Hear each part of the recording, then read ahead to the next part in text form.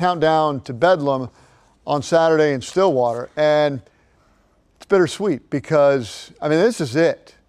The final Bedlam and the last one as OU a part of the Big 12 for certainly.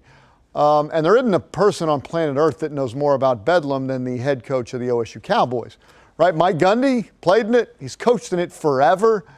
And so for one final time, his thoughts as the Cowboys get ready for the Sooners on Saturday in Stillwater. Mike Gundy has been a part of more Bedlam football games than anyone ever. It's a sweet one for him. We don't have pro football.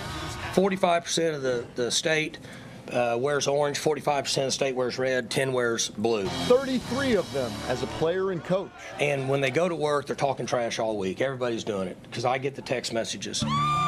It's a bitter rivalry, especially for OSU fans.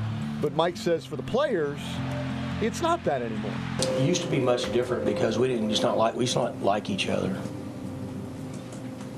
And nowadays, it's just not. It's different. It was different in the old days when Mike Gundy was the quarterback of the Cowboys in the 80s, and there was a real hatred between the teams. Bosworth spit in my face. I spit in his face. I mean, it was actually a rivalry, right? But it's a rivalry that's going away.